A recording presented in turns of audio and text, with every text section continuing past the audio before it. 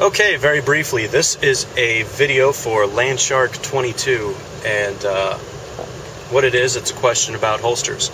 And I have three, I believe what's going to be three holster needs coming up here. And what I'm going to do is I'm going to start with the least important, which is like for a gun that I don't even have yet, and its use.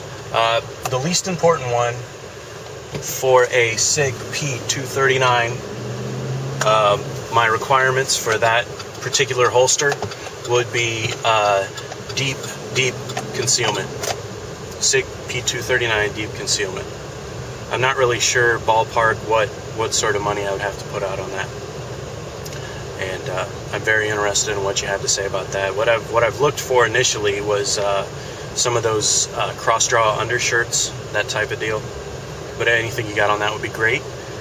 Second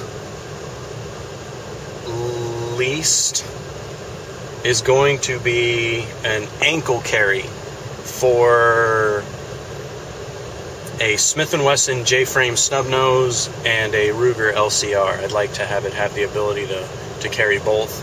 Ankle carry, I'm thinking inside, left leg, that sort of thing. I'm really interested in what you have there. Any sort of new technologies or tried and true, what you like to use. The J-frame Smith, I'm thinking hammered, not hooded or hammerless. Okay.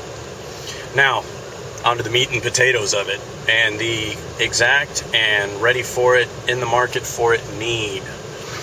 Glock 19, concealed carry, emphasis on concealability and maneuverability. Like, I'm not exactly thinking like one of them huge ass paddles or anything. I need to be able to work, flex, run, and move around